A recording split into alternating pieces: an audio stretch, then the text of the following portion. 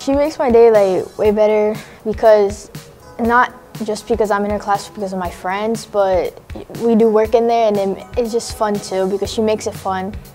And I'm just always sitting with her because I'm always needing help, and she just looks back and tells me to do this and that, and I get onto it. And my grades have been getting way better ever since I've been paying attention with her.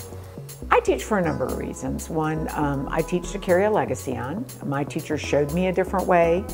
They made a difference for me. I think I can make a difference. Content-wise and social-emotionally, I think I can offer kids some real-world tools and skills that'll help carry them forward.